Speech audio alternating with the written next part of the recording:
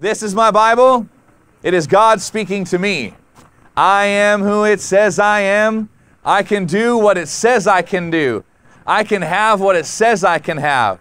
So I open my heart today to hear God speak a word that will change my life forever. Amen. Anyone remember being a teenager? Yeah? Yeah, anyone rather forget?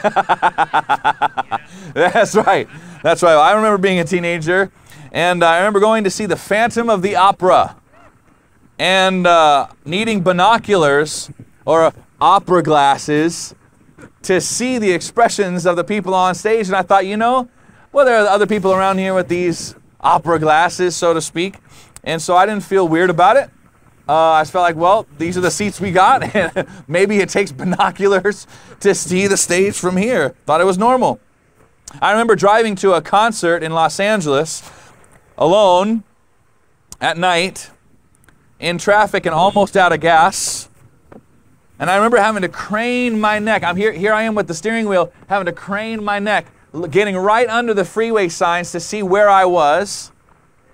You know, the white letters on the green background. Anyone know what I'm talking about? Craning my neck, looking at these street signs, squinting to make out where I was before I ran out of gas in Watts. I'm 18 years old, I'm 17 years old, and here I am. I didn't have any money on my person, and so how I was going to get this gas, I don't know. But I found out that I needed it while I was in bumper-to-bumper traffic, and I knew I had to pull off the freeway right now. And I did. Not only did I not have money for gas, I didn't have money for parking at the concert. Didn't realize that, you know, you needed such things, and it's expensive. So I was all over the place. I'm sure it's clear to you as I'm telling this story, as it has become painfully clear to me, that I had a vision problem in more ways than one. I had a vision problem. I couldn't see properly. Physically, my eyes, mis ojos, could not see properly. And you would agree with me that I did not see the world or my place in it or planning or direction properly either. Amen? You can say amen. You're like, yeah, you did not have it together at all. Bad vision. But look, that's okay, because God sends people who can see to help you when you can't see. Amen. Eventually, my folks figured out something was wrong, and they took me to the optometrist and they got me some glasses. And that was okay. That was okay with me because I looked amazing in them. That's a joke. But I could finally see all that I had been missing. It was there the whole time. Most everybody else seemed to be able to see it. But I had missed it. I had missed it. I was lost in a sea without being able to see. I'm so thankful that even in my times of blindness, God came to give me some help. Aren't you thankful that God shows up to help you when you can't see something right? Amen. By the way, I did get gas that night. My dad had given me an Alka-Seltzer bottle full of quarters. And so I was able to put enough gas on my tank. And that was when gas was like $1.20. And so I was off to the races right there. And then there was a guy with a parking, with an auto garage around the corner from the concert. And I said, I don't know what I've been doing. This is ridiculous, but I need to park and I don't have any money. Can I use your parking? I said, I'm late to the concert anyway. It's probably going to only be another 45 minutes to an hour. He's like, well, all right. And so he let me park for free. But the opening act hadn't gotten done by the time I had gotten there. So it was still like 3 hours before I got out of there. And I thought this thing was going to be closed when but I was like, I paid my money. So anyway, here I am, 17. Vision problem. All right? But I should have been seeing those things on the stage too without the binoculars. And I've only now come to realize that. I didn't even know that I wasn't seeing. But people, regular people, normal people, if you're aligned right, you should be able to see all that. You don't need binoculars to see, like, to Mark or whatever, right? I should be able to see Mark well right here. He's just right there. So you may be wondering, I haven't seen you in glasses, Pastor Jeff. What gives? Did you get some LASIK? You got some contact lenses? No. I don't know exactly how this happened or the genesis of this whole thing, but the Lord has healed my vision, and I have way better vision than I did back then. And I don't know how it happened, but the Lord is good. Praise God. Praise God. Don't you love that God does crazy things? Miracles? I'm living proof in all kinds of ways, but I'll just tell you that one for today because we got a lot to get through. Now I see street signs, I see stages, I see seasons, and I see spiritual things more clearly than ever before. Amen. Because I allowed God to open my eyes. I allowed Him to open my eyes.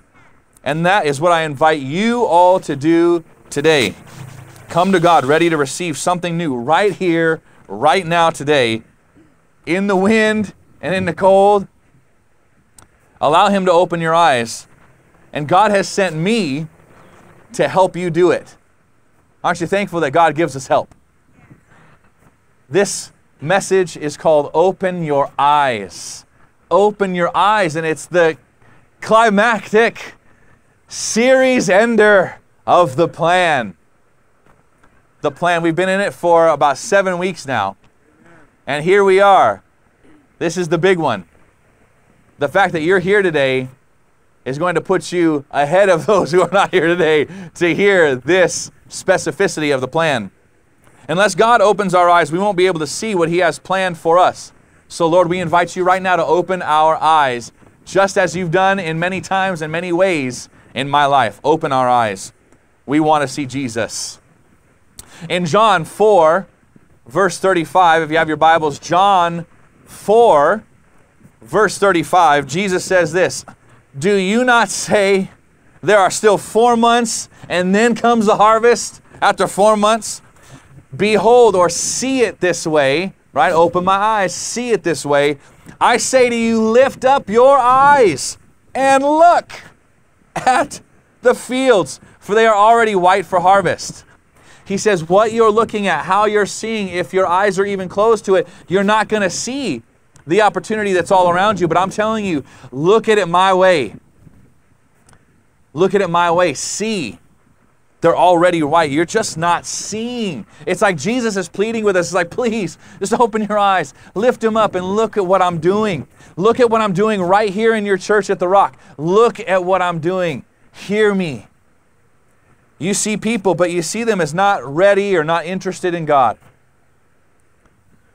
Therefore, we aren't active in the harvest as we should be, and we can all acknowledge that. We have all acknowledged that, yes, I should be more active in the harvest. Lord, teach me how to do it. He's opening our eyes. Jesus is saying, look, fields are increasingly ripe for harvest. They're increasingly ripe for harvest, even around us. America is becoming increasingly ripe for harvest, and we must open our eyes. Open our eyes, or we will miss it. What did Ferris Bueller say? Life moves pretty fast. You don't stop and look around once in a while, you can miss it. You can miss it. God needs to open our eyes to the ever-ripening harvest here in America. Because look, when we look at the news, what do we see? Dark, right? The news is bleak. Darkness, though, helps no one. If it bleeds, it leads. Look, darkness helps no one. Light is needed. People may like darkness for a while, like, when they're sleeping. But any good parent is going to come around at some point in the morning and say, it's time, and throw open the curtains. It's like, I'm melting, melting. The teenager might say, but look, it's appropriate for a parent to come to you like I'm doing right now and saying, open your eyes. God is doing something right here. He's intent to do something. And He's going to do it if we say yes. If we say yes. Because nothing happens by magic. We have to it's our agreement.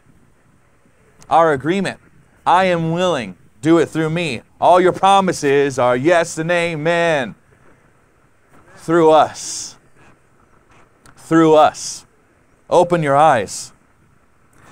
When darkness increases, as we've been seeing in this crazy, tense political climate and all the rest, when darkness increases, people begin to hunger again for light and for help. And God is our only help. He wants to open your eyes to that fact again today. And He wants to open your eyes to the increasingly ineffective approaches of the American church. Can I say it again? He wants to open our eyes to the increasingly ineffective approaches of the American church to combat the darkness that's all around us. Most churches, and we have been in this mode too, but we're exiting this mode. This is what I want to talk to you about. We're exiting a mode of ineffectiveness, and we're entering a mode of biblical, modeled, sure effectiveness. Some of you know what I'm talking about. Some of you know what I'm talking about, and I'm excited about it. You know I'm amped up about this. Jesus called us to make what? Did you say bigger churches? Did you say more multimedia events? Jesus called us to make social media accounts. Come on, what did you say? Jesus called us to make what? Disciples. And when we look around, the one thing that we can say that we have not made very well is disciples. Does that make anyone else a little panicky? It makes me a little panicky, which is why we're not committed to an old methodology that requires more and more and more dollars and charisma and people and finance and all the rest to accomplish. No, it requires obedience, simple obedience to the Word of God, and He has given us everything we need to go through this life in godly ways and accomplish this great commission. Open your eyes. In Matthew 28, you all know it. You all know it. Someone was around me the other day quoting this verse. Matthew 28. Allie, I think it was you. I think you brought that right out there, verse 19. Jesus says, therefore go and make disciples of all nations. All nations. And I'll tell you what, start with one. start with one. Love the one you're with. All right? No, that's a different context. But in this way, man, start with America. You live here. Right? Let the Lord use you to make disciples here in America. Amen. Jesus said, therefore, go and make disciples of all nations. And here's how you're going to know how well you're doing. Baptizing them in the name of the Father and of the Son and the Holy Spirit. And teaching them to what? Teaching them, see, I love it, to obey. To obey what? Everything. Everything I've commanded you. And Jesus says this, when you teach them to obey everything I've commanded you, starting with baptism, I will be with you every second of your life. Till the when I wrap this whole thing up and time no longer exists, I'm going to be with you. Jesus said, when you make disciples, I'll be with you. When you're about my business, I'll be with you. Not this idea of building bigger barns. You know, in the Bible, we read that parable and it's like, man, you fool, you're going to die tonight. Who's going to enjoy all your big barns now? You know? No. Freely you receive, freely give. And the Lord Jesus is showing us how to do it. In fact, it's always been here in the Bible, but we need to open our eyes to these clues that He's given us, because the truth is, and this is a weird thing to say, but the truth is the American church, churches all around us, they're not seeing it yet.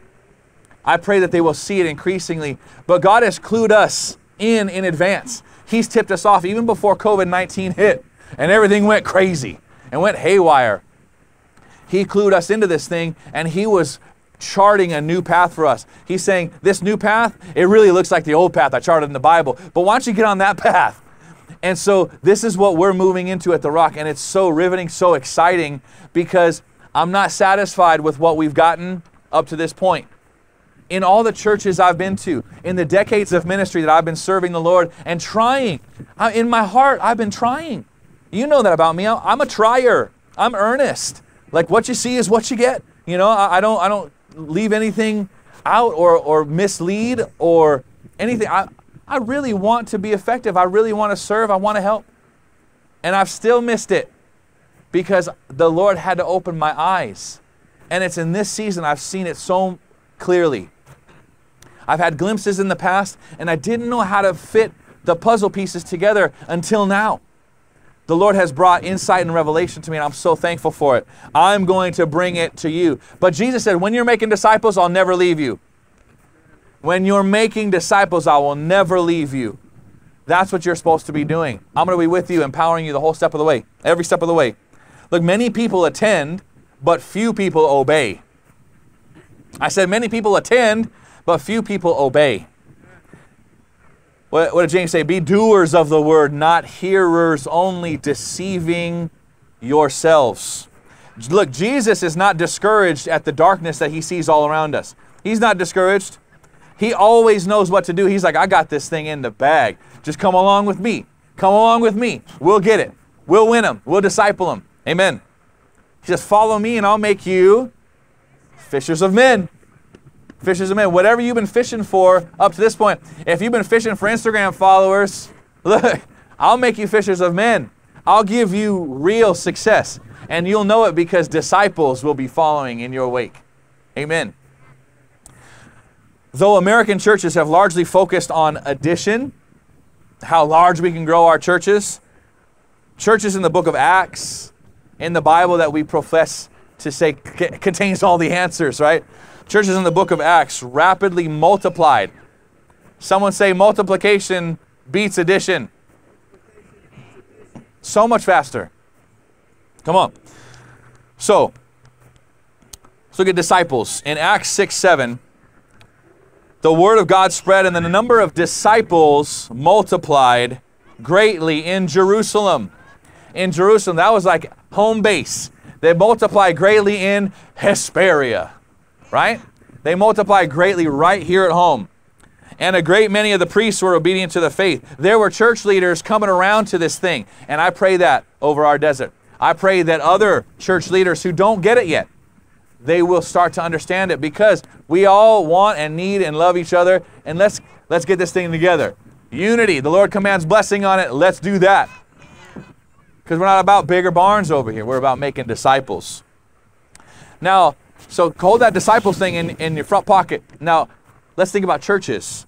In Acts 9:31, so this is what? 3 chapters later? Then the churches throughout all Judea, Galilee, and Samaria. Wait. What? We had a multiplication of disciples happening right here, but where did all these churches come in all of a sudden? Look, that's multiplication.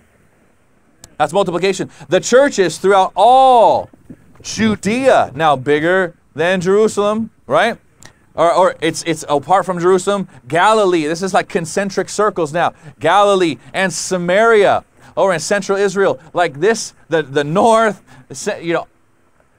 regions are coming into alignment, and churches are popping up. The whole nations see churches multiplying everywhere. Not just one church getting bigger and bigger, you notice. We're not going after big churches. We are not going after big churches. We're going after making disciples. It's like Pastor Jennifer, even receiving the offering today, it's like, spread out, scatter. There's one who scatters yet increases more. And there's one who withholds more than is right, and it leads to poverty. Multiply, reproduce. And look at what happened to all these churches. They had peace and they were edified. Would you like that? Sure, the churches were growing too, and they had peace, not struggle. And walking in the fear of the Lord and in the comfort of the Holy Spirit, they were multiplied. Hallelujah. I'm talking to the Bible. I'm speaking the Bible out to you. This is what it says. Churches kept multiplying, multiplying, multiplying. And mostly what we've seen around us for our decades of life and ministry is addition at best. Addition at best. And if we're honest, not much of that either. Not much of that either. And certainly not much multiplication. Look, we get distracted by mega churches and falsely see that as some successful model that we need to do. And then we aim to build bigger barns, but the parable tells us it's foolish. Gathering and not scattering. Collecting converts instead of making disciples. This is a bit of a non sequitur, but it might reach some of you in a different way. The business model of Amazon. It's not like the Blockbuster Video, right? Blockbuster Video is like, we'll store the hits, right? All the big ones. And how many Blockbusters you see now? I think there's one, and they turned it into an Airbnb as a joke. Anyway, so Amazon does this thing called the long tail. And so, yeah, they got the Blockbusters, but they also have everything else. And there's much food in the fallow ground of the poor. There is so many disciples waiting to be made if we just lift up our eyes and look. Don't say 4 more months. Don't say, oh, if we only grow this big, if we only had this, we have Jesus. We have the Holy Spirit. We got the Holy Scriptures too. There is nothing we can't do. Especially when he says, go make disciples and I'll be with you. I'll never leave you for a second. If you go and make disciples, I'll be with you. Look, we do see big churches, of course. We all know we've seen some big churches. In Acts 4:4, the Jerusalem church, it says, however, many of those who heard the word believed, and the number of the men came to be about 5,000. Now, if their families are anything like my family, that's a lot of thousands multiplied because there's some kids, you know. That could be 20, 30,000 people if it's like me. All right. 2 chapters after Pentecost, they've already got 5,000 men in the church. Praise God. But look what we also see, small churches. 1 Corinthians 16:19 says, the churches of Asia greet you. Aquila and Priscilla greet you heartily in the Lord. With the church that is in their house. Thank you, John. Yes, right here. Local, cozy, family, multiplying and discipling. Amen. Why should the Holy Spirit, let me ask you this, why should the Holy Spirit waste any time, any pages of our Bibles talking about small churches if they weren't important? If they were not critically important, he wouldn't waste his time. Look, just hit the big boys, right? We'll focus on the successful ones. No, that's not what the Lord is saying. We see it that way, but we see it wrongly. The thousands of collected converts. No, the Holy Spirit keeps on mentioning and discussing small house churches with us in the Scriptures. It's for a reason. There's something to learn here. Much food in the fallow ground of the poor. Don't ignore small. Like Paul told Timothy, don't let anyone despise you because of your youth or because of your size, you know? Like, let's contextualize that. We can do great things. Everybody left Jesus. Do you remember that? Even the 12 left him that night that he was betrayed. But they came back. Those 12 did it. With Matthias, of course. You know, they did it. And that's why we're here today, because they did it. They kept it going. There is no lack of ability because Jesus is with us when we go with him. The American church is experiencing a recession. I don't know if you can see it, but the trends have been steady and it's well documented. There's a book that has been informing a lot of this with the data and the facts from so many independent researchers called The Great Evangelical Recession by John S. Dickerson. If you want a horrifying read, you can read that, especially the first 6 chapters, but it does get better. There is a fix, and I've already told you about it. But let me explain the bad news first. Number 1, the American church is inflated. The number of evangelicals in America is inflated. We're not like the 80% that have been reported. Man, America's mostly Christian. That is not true. You know what the actual numbers are? Can I devastate you for a minute, please? Let's just call it 7%. It's around 7% actually believe what we believe. Yikes. People who call themselves Christians or attend church or this or that, they don't hold to the principles of the Bible. Many may not even believe that Jesus is the only Savior. How do we get away from that? How the mighty fall, you know? We are so biblically illiterate and all the rest in the American church. We need God to open our eyes. Amen? Number 2, we're hated. You know this. You've seen the increasing animosity around Christians and our beliefs and all that in recent days. There's a growing hatred in America toward us. It's increasing. There was a baptism at one of our campuses at the beach recently, and there was a group of protesters around there yelling, screaming, throwing stuff at them while they're trying to baptize people in the water. Now, praise God, they just kept going. But you know what? We're hated. We don't enjoy some of that we thought we used to. That the church was maybe more revered and pastors were respected and all that. I think we've seen what the American church has been producing in terms of disciples and even pastors, right? Can I just say it honestly? Have we seen some pastors take the big dive? Unfortunately, we have. Unfortunately, we have. Lord, help us. Lord, help us. Number 3, dividing. American churches increasingly are divided by worldviews and politics. It's like it's no better in the church than it is out there. We're just divided. So it's increasingly difficult for people in churches to even talk with one another and discuss. They just get annoyed with one another and depart instead of sticking together. Brother to brother. Sister, sister. Didn't know how much I missed you. Anyone remember that? All right. We were talking about Jack A the other day. Sorry, it just came out. Look, anyone seen The Social Dilemma on Netflix? That is it. And I've been reading about it for about a decade and a half, knowing that the Silicon Valley people who have brought forth these apps, they're really good at their jobs. They're doing a great job in terms of, what their bottom line is. More views, more time, more engagement, more scrolling. But also what we're discovering is that we have our own personalized news feed. So you're like, how can you not agree with me? This is all I'm seeing on my news feed. And they're like, I haven't seen any of that. All I'm seeing is this contrary thing. You crazy. Well, I think you must be crazy. That's what's happening because it's so customized, the algorithms, and we've gotten, man, too big for our britches, right? So, of course, we're dividing. Number 4, we're bankrupt. Americans are giving less, and the most generous givers are aging out. The givers that have kept this church thing, the behemoth, afloat, are aging out. And they're retiring, and they're passing on into heaven. And the younger generations are not generous like that. It gets real bad. I'm not going to tell you those statistics. I don't want you to cry. It's cold enough. Your tears are going to freeze to your face. All right. The younger crowd is not giving with the same level of generosity. All charities, including churches, suffer from this because younger people are just less generous. Number 5, we're bleeding. The American church is losing members, and primarily the young. And I look around at all of our families here, and I'm like, man, not on my watch.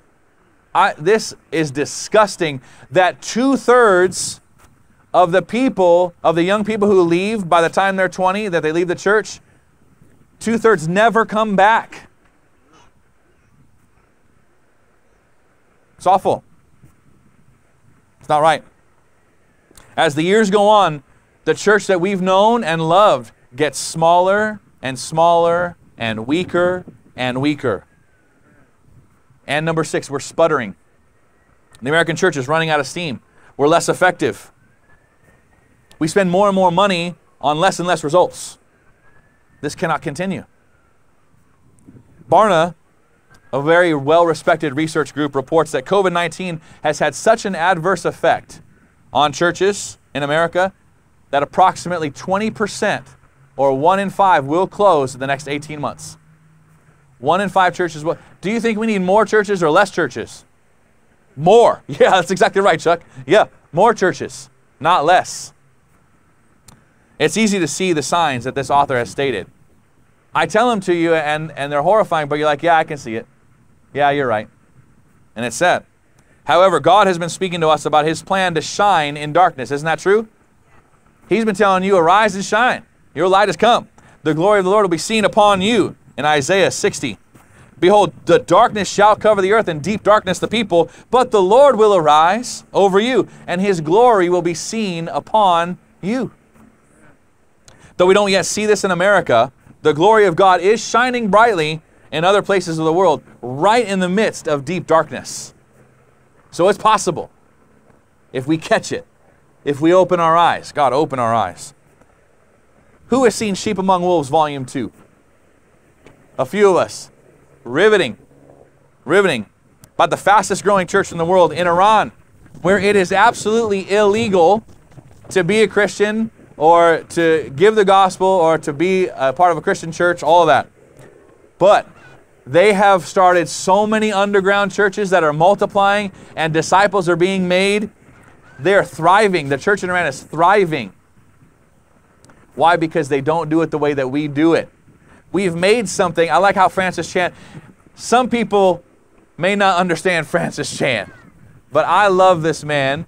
And for me, he gets it right. He's like, if you only had the Bible, tell me how we got what we do in the American church. Just please. And he's right. We have, it's like you make the Word of God to no effect through your vain traditions. That's what I'm talking to you about today. Open your eyes. The Lord is going to do it. China, of course, like Iran, is having similar results. The underground church. People are just getting it done because they're making disciples. It's a video of our brothers and sisters thriving in the midst of darkness. I'm going to show you how Jesus is building His church like He said He would here in America and throughout all the world.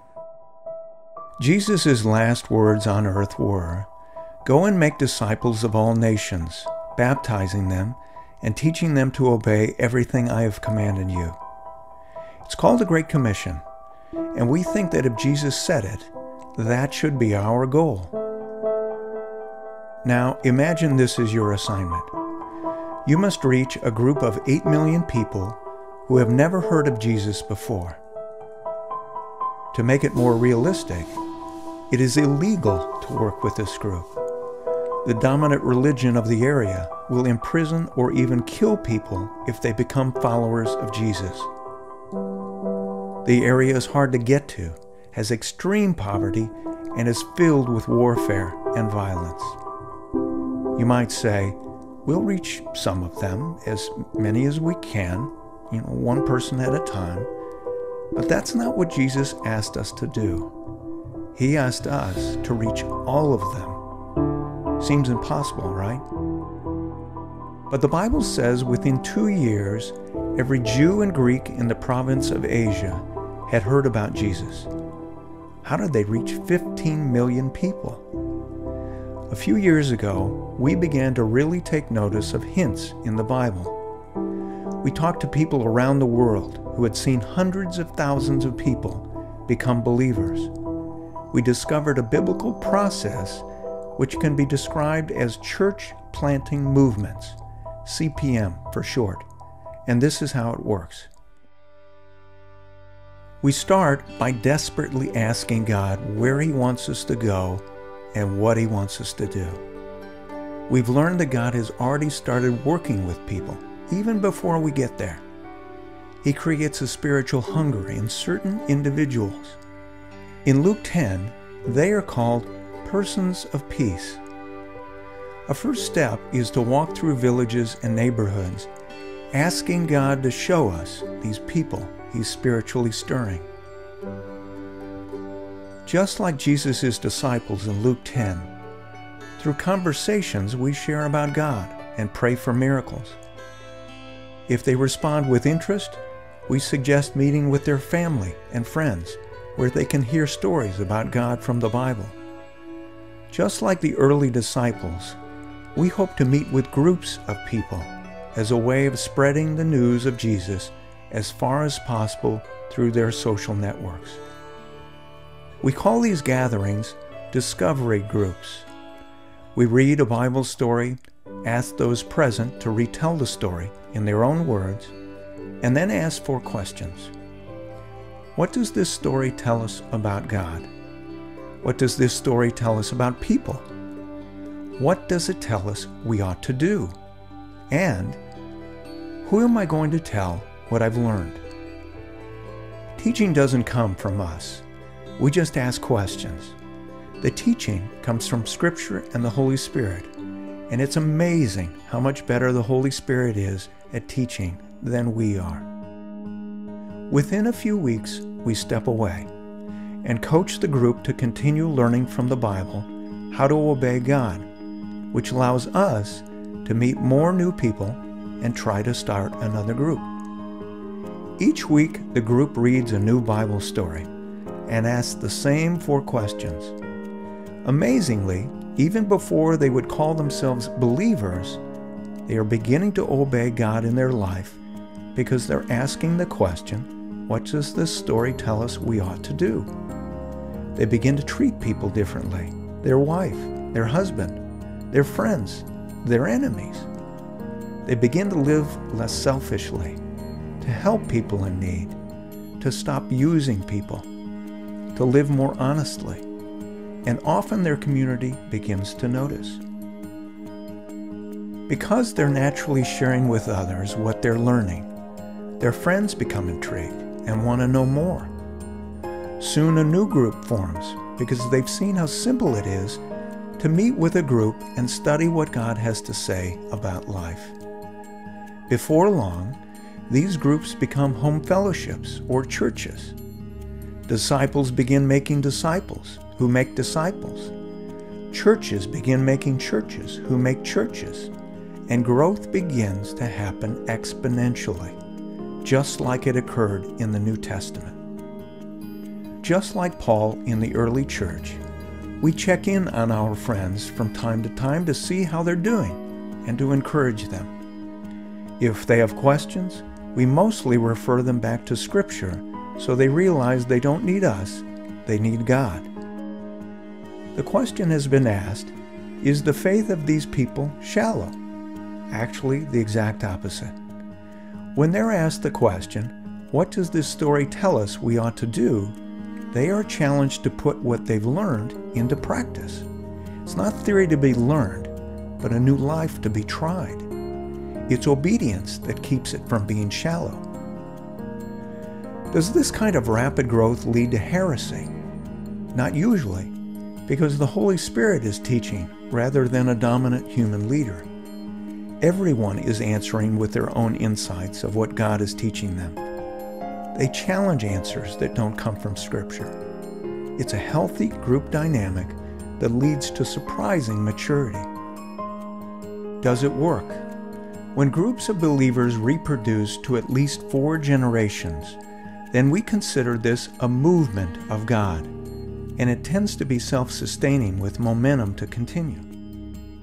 Amongst all of the organizations that use CPM principles, including our own, hundreds of movements are active worldwide, and they're present on every continent. In India, some movements have reached 14, 15, and even 30 generations, including one movement with 10 million baptized believers and at least 250,000 home churches. In China, there are 150,000 house churches in one movement alone. Many of these movements are happening in the hardest, most unimaginable places. God seems to be doing something new, or more accurately, something old.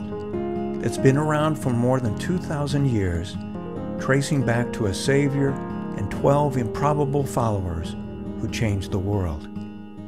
But we're now rediscovering and applying them, and the results are taking us beyond where we thought possible. Incredible, right? It's like, man, who knew Jesus said make disciples, and then people did it, and it worked. That's amazing. Anyone's heart like all of Twitter right now?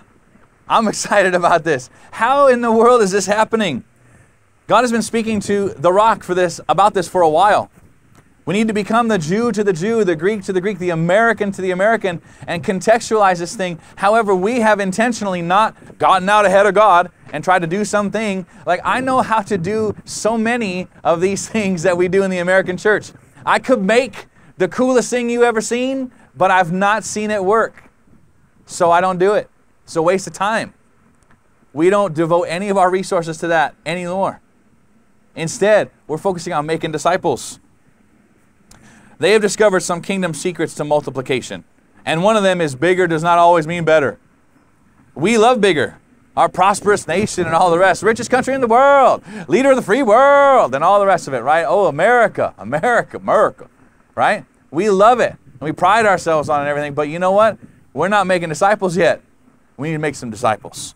The research shows clearly that bigger is not always better by a long shot. And let me illustrate this to you with an example that I learned from some of these successful disciple makers. Now let's say that you're responsible for a village that has had a food source which has been feeding them for many years.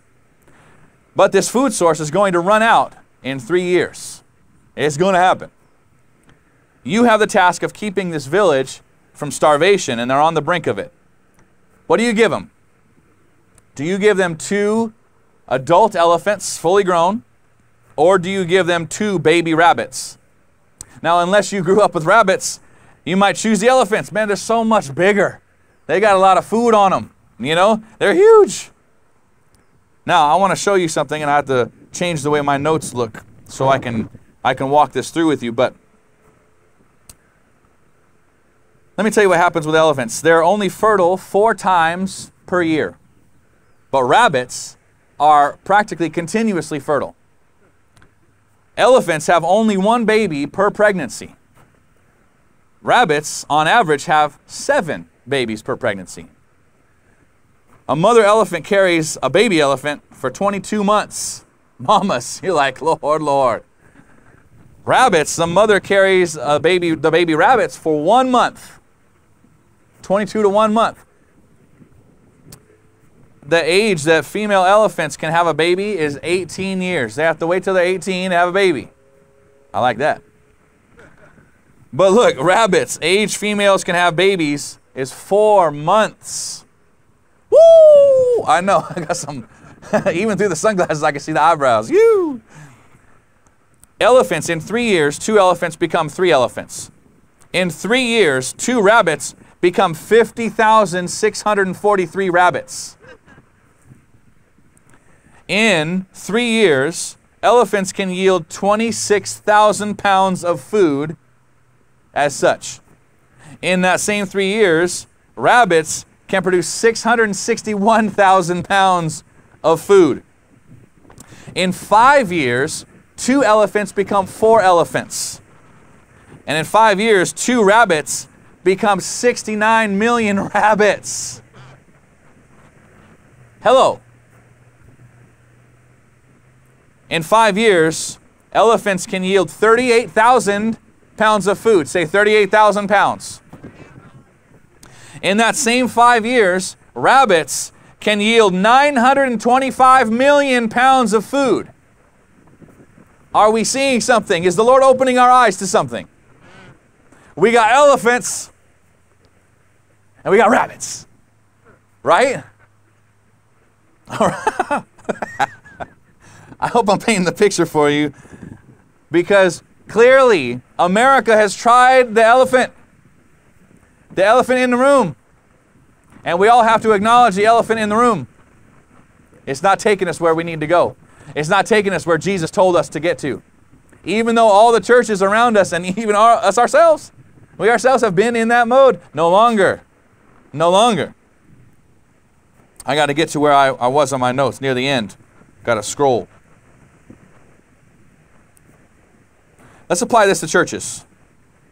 America has had elephant churches, big, expensive. They require buildings and insurance and staff, and they're just big, and they're slow to multiply, if they ever multiply, right? If they ever multiply. In the past 3 decades, America has grown by 50 million people, but the church has not. The church has not grown, it's declined. So not only are we not keeping up with the growth, we're going backwards. Anyone can say we have a problem here? The church in America must wake up. What happens when you wake up? What do your eyes do? They open. That's right. Open your eyes. Darkness is accelerating and light is not catching up. How many of you can see the benefit of rabbit churches over elephant churches? Yes. Pretty clear, right? Can you see the benefit of rabbit churches over elephant churches? Unlike elephant churches in America, rabbit churches can multiply very quickly. Elephant churches do serve great purposes. Number one, elephants are seed transporters. They eat an incredible amount of vegetation, and then they release what is not necessary, and they sow seeds of vegetation everywhere they go. Praise God. Number two, elephant dung feeds insects and fertilizes plants. Another positive. Number three, elephants dig water holes and provide water for many animals. That's good. And number four, elephants clear pathways for smaller animals to walk. We aren't talking about the elimination of all elephant churches by any stretch. No, no, no. We're talking about the multiplication of rabbit churches that goes much, much, much farther than elephant churches can. We need elephant churches, but we need many more rabbit churches. Rabbit churches can move much more quickly than elephant churches. Rabbit churches can occupy spaces that an elephant churches cannot occupy. They can fit right in there, fit the need, find the need, and fill it. Rabbit churches are much more cost effective. Rabbit churches can multiply very rapidly and exponentially and reach far more people. Rabbit churches can spread to and survive in new cities and regions and nations more easily. You know, the elephants are only found on 2 continents of the earth. Asia and Africa, that's right. With the exception of Antarctica, rabbits are everywhere else. All right? Jesus said, go make disciples of all nations. Elephants are not getting it done. Not here. We can't rely on slow, bulky, hard to reproduce elephant churches anymore. We need as many rabbit churches as we can get so we can disciple as many as possible and multiply as often as possible. This is why God has called us to launch house churches. It's not that they're better for us. We like the old way. We've been coming to the old thing. We come and to campuses and the show and the big production and all the rest of it. That we like that. It's nice. But they're much more useful to God to reach a dying world. These rabbit churches. If the whole world's dying, would you rather have your comfort in some big building somewhere, or would you rather have everyone else getting made into disciples and getting life everlasting and a destiny unlocked that they're going to reach and make disciples? That's what Jesus intended. How have we gotten so far off that? If you only had this Bible, how do you get what you get? Why are you doing what you're doing? I didn't say that. Here's what Jesus does say in Mark 4, verses 30 through 32. He said, how can I describe the kingdom of God? What story could I use to illustrate it? It's like a mustard seed planted in the ground. It's the smallest of all the seeds, but it becomes the largest of all garden plants. It grows long branches, and birds can make nests in its shade. Notice Jesus describes that in the kingdom of God, things can appear very small and insignificant. What can that little thing do? That little baby thing, that little tiny old seed, right? Jesus, the little house church. What's that little house church going to produce? Jesus is like, haha, bet me it can't produce. A little church can become over 250,000 churches, as we have seen, and baptize over 10 million believers. What, from one little house church? That's right. That's exactly right. From my own little house church? That's right. Why? Because now you're focusing on the gospel as stated.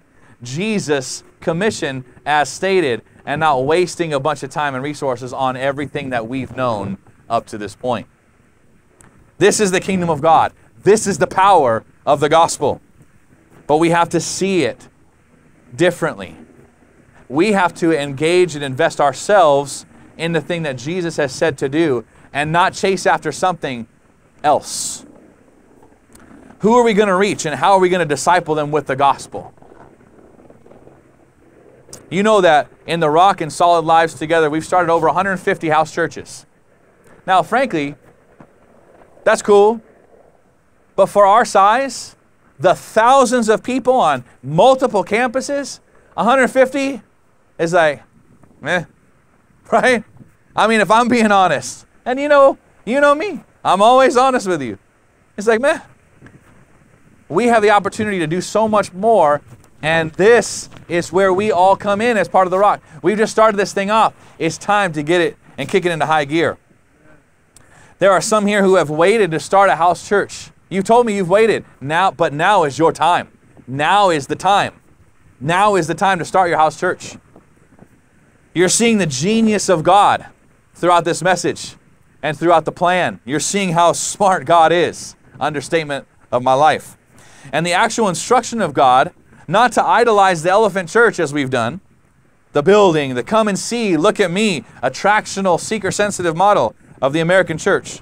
There's a premium right now on opening rabbit churches. Even when we see campuses open without any restrictions, people may come, get the gospel, but the idea is that they will go and discover that, hey, I'm born to make disciples and plant churches.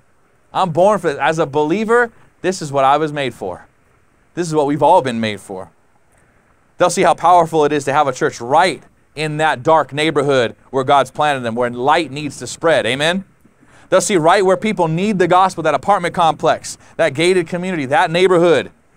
How delightful it really is to interact with your brothers and sisters in the family of God. The Word of God will transform people and communities if we'll only open our eyes and be obedient to what Jesus has said. And that's going to take a change. It's going to require us to do something differently. Few of us expected COVID to last this long. But I'm sure that God has called us in advance. And we have started entertaining this and planning for this even before February. Those watching online who have not yet begun attending a church again, will you consider joining a house church? I hope you will.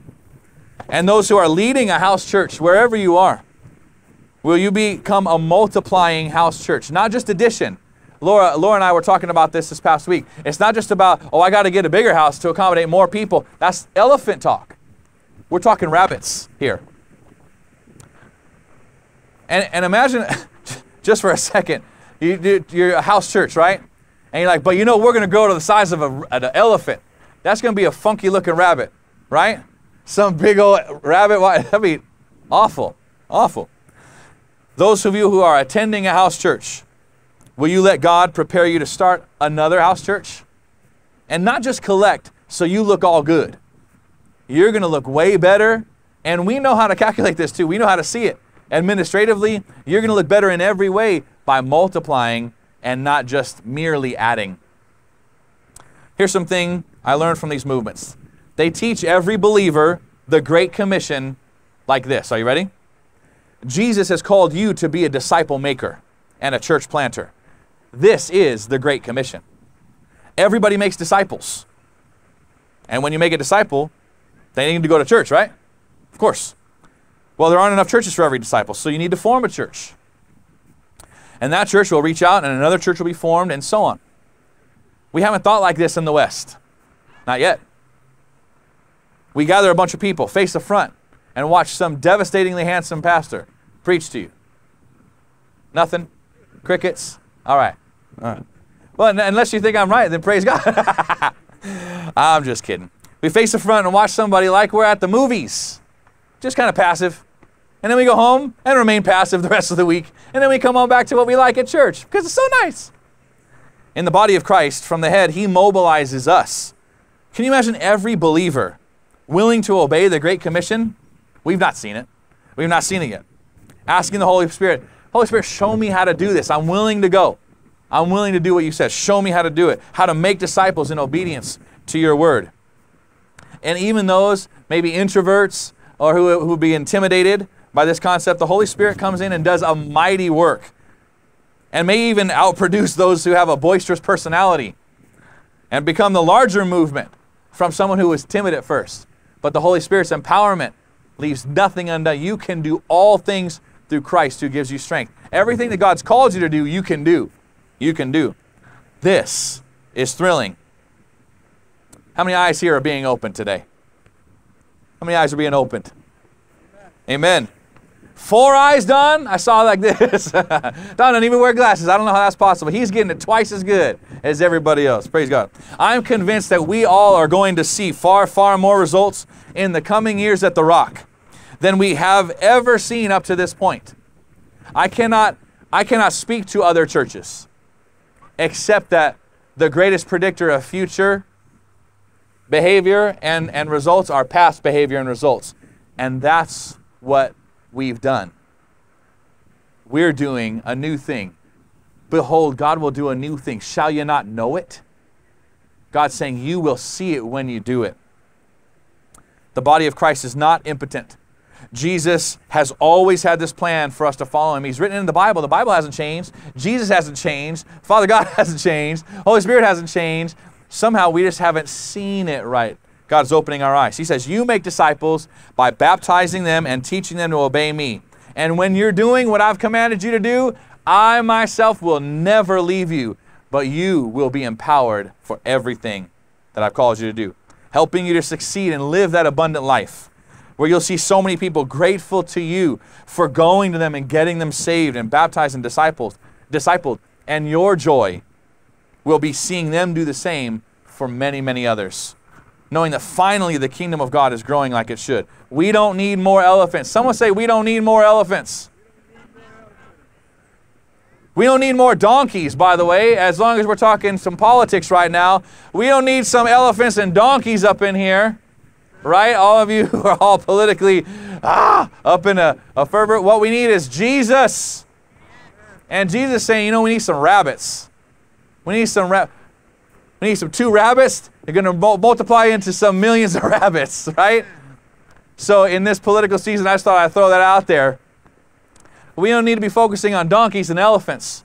We need to be focusing on rabbits. Rabbits. Jesus said, when you choose more obedience, I'll never leave you nor forsake you. I will always be with you even to the end of the age. Amen. He's saying we need more rabbits. Your political candidate is not the Savior of the world, not the Savior of America. Jesus is. And He's given us instructions, and we can do it. He said, I'll tell you what the biggest commandment is. Love God best. Love your neighbor. And He says, you know how I gauge love? Obedience. Love, obedience. Love equals obedience equals love. LOL. Love, obedience. Let's take a moment to respond in obedience through prayer. I've intentionally not asked you to fill out your service card yet, so we can do this very thing right now and then fill out your service card. Because these are the moments that we have to say, Lord, I see it. I don't even know where I've been this whole time, but now I see it. Thank you for opening my eyes, and I'm willing to obey you. I am willing to obey you. You've spoken your word, and it will change things. I'm willing to obey. Can we pray? Can we pray together right now? Father in heaven, thank you for speaking your truth to us. Your word is truth. Sanctify us by the truth, not by our habits, not by our preferences, not even by our potential or our opportunity.